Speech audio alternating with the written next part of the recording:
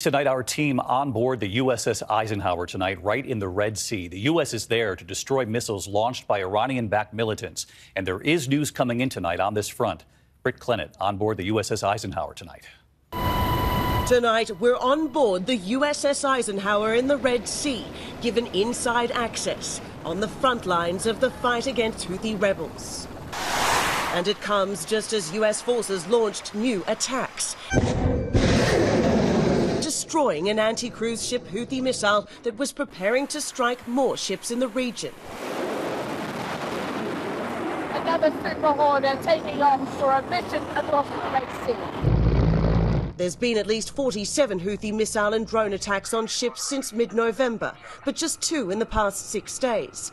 Evidence, Rear Admiral Mark Maguez tells me that the almost daily U.S. airstrikes are working. We have reduced some of their capability. I don't see them being able to sustain the way that we can sustain over the long term. What if they get more and more help from Iran, arms, intelligence? We know that's happening, and we continue to monitor it, and we continue to interdict when we can.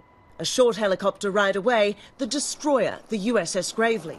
Every weapon system they have here on the destroyer, this is where they're deployed from. This is where they're fighting the Houthis. Teams here have mere seconds to counter Houthi threats. How quickly do you have to respond here? It can vary based on the threat, of course, ranging from seconds to minutes. David, the question now is whether this show of force and the lull in Houthi attacks is enough to convince major shipping companies that it's now safe to sail through this vital route. David? Britt Clennett reporting from the Red Sea tonight. Britt, thank you.